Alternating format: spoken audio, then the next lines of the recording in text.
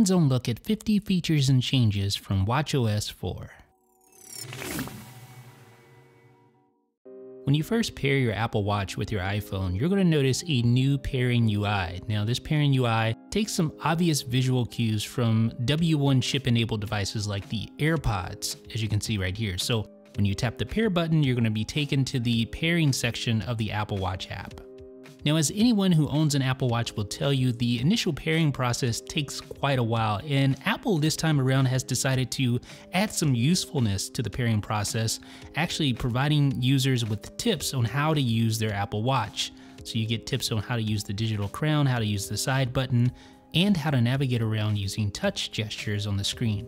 Now, you're also going to notice an updated passcode interface, and this interface has been updated to contain larger tap targets. So each of the passcode buttons, the numbers 1 through 9, including 0 of course, have been updated to be larger and easier to tap on. You also have a new red colored delete button, just in case you make a mistake. Now, you'll notice that when you touch on these buttons, the animation is different from that of watchOS 3. The animation here is much more pronounced in watchOS 4, so you're sure that you actually press the button.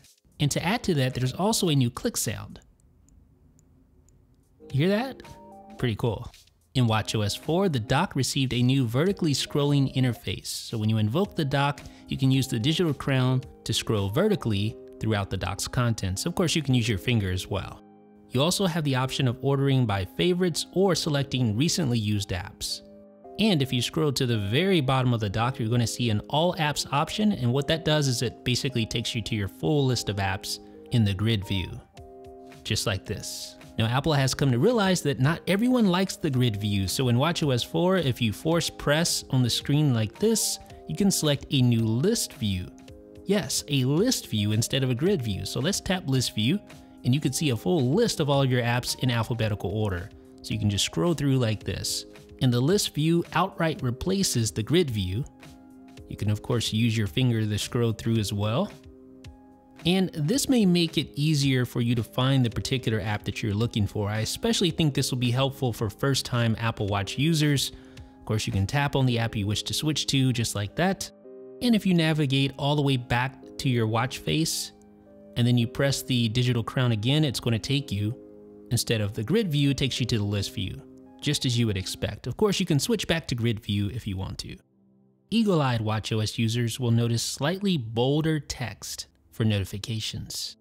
One of the big features in watchOS 4 is the new Kaleidoscope watch face that can be controlled using the digital crown. You can actually spin it like this to get some of those crazy kaleidoscope effects at any time right there from the convenience of your watch face. You can also make your own kaleidoscope faces right from the watch app on your iPhone, and you can also go into the Photos app, select a photo that you want to base your kaleidoscope on, and then tap Create Watch Face. This is going to take you over to the watch app and use the photo that you selected as a base for your kaleidoscope. That is really cool. So you see the styles below. You can choose facet or radial and customize to your liking.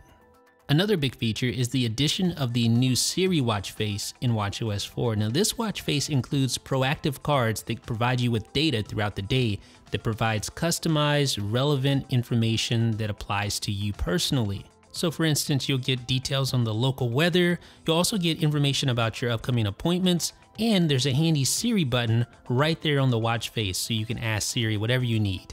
And in watchOS 4, you can now switch between watch faces while in edit mode by using the digital crown, like this. You can just scroll through all the available watch faces, and then when you find the one you want, just tap on it.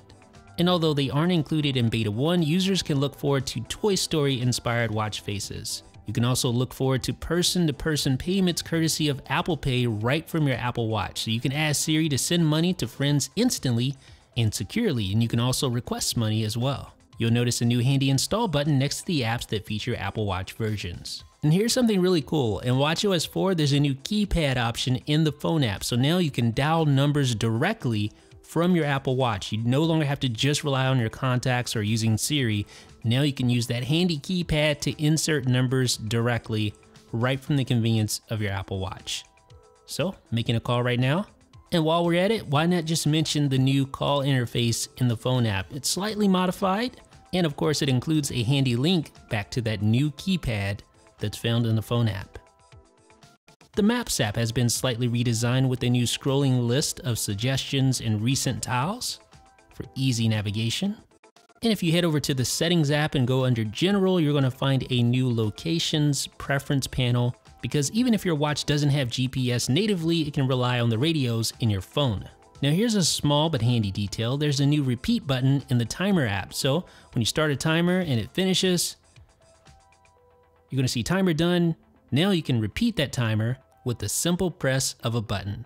The Music app got a visual upgrade. Now you have that vertically scrolling interface. You can use the digital crown to scroll through all of your albums and playlists, just like that. And there's also automatic playlist syncing, including Apple recommended music. So you'll see things like your new music mix and your favorite mix. And that's not all, you'll also notice an updated Now Playing complication that you can add to your favorite watch face. Of course, you can still tap that to open up the Now Playing interface, which is slightly modified as well. Now there's an actual indicator as to where your music originates in the upper left-hand corner. Now here's a really big feature in my opinion. You can now easily add individual albums and artists to your Apple Watch. So of course you see your automatic stuff, the heavy rotation playlist and all that we just talked about. And then you see a list of your playlists and albums. But here's the important thing, the Add Music button right at the bottom, you just tap that. Now you can search all of your music. You can go into a particular album, find the album that you want and add just that one album to your Apple Watch. So I could just find the one I want, tap on it, just like that. Now it's added, you can see it right there. That is really awesome. And not just that, you can now add multiple playlists to your Apple Watch. You can go in, tap on the playlist, find the playlist you want to add, and then add that playlist to your Apple Watch. So this is really, really nice. It's an especially welcome addition for those of us who have been frustrated when trying to add music to the Apple Watch. And here's another cool music-related feature. You can now access playback controls right from within the Workout app. In watchOS 4, the camera remote becomes a lot more capable. It can now work with portrait mode. It can work with video modes, such as time-lapse or slow motion even. It's much more capable in watchOS 4. I think you guys are gonna like this a lot. There's a new app in watchOS 4, and that is none other than the News app. The News app provides you with little tiny snippets of news that you can save for later. If you scroll all the way to the bottom, you'll see a Save for Later button, and you can view the full article on your iPhone. And of course, there's a News app complication, so you can get those little snippets of news and even more bite-sized snippets right there on your favorite watch face, and if you tap that, it opens up the News app to the article. Now there's a new flashlight in Control Center, and to be honest, I didn't think this would be very handy, but I actually tried it out in the dark, and it works surprisingly well. So you get this little flashlight, it actually gets brighter when it's turned away from you like that, and when you turn it towards yourself, it gets dimmer, which makes sense, right? Brighter, dimmer. But it doesn't stop there. There's also a night workout light that flashes, so if you're running down the street in the dark and you want to stay visible, this can help you out. You're going to be seen when you have this on. And lastly, there's another light. It's I guess an emergency light, and it's just a red light. Now when your watch is using location services, either from the built-in radios in the watch itself or from your paired iPhone, you'll see a new location icon in Control Center. Fitness fans will likely appreciate the new streamlined workout app. It's bigger tap targets, easier to use, easier to navigate in my opinion. And not just that, but it also allows you to start workouts with a single tap. When you're in the mood to go, when you're in the mood to run, you just want to get down to it. You don't want to have to go through configuring anything. This allows you to get right down to business immediately. You'll notice a new workout type animation in the upper left-hand corner, so the little running guy right there for my running workout. There's also a new quick switch back-to-back workout feature for those of you that want to keep going. All you need to do is swipe right and then tap the new button and select your new workout, and then you can select a brand new workout right after your prior workout. And in watchOS 4, there's a new high-intensity interval training workout that you can select. So you just tap that and you can get going. And you're going to need some music to go along with those workouts, so you'll appreciate the ability to automatically start a playlist whenever you start a workout. That is new in watchOS 4. There's also enhanced swim tracking in watchOS 4, so it automatically tracks sets and rests, pace for each set, and distance.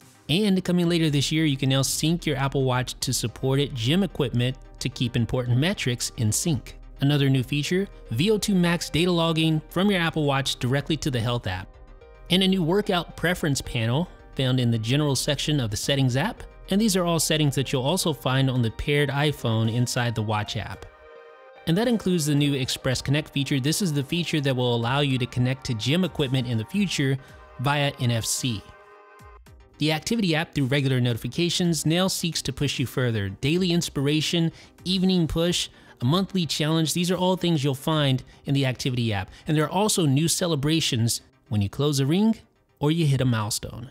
Here's a subtle feature that I appreciated. When you play music on your iPhone, you're going to notice that the Now Playing interface is auto-displayed on your Apple Watch.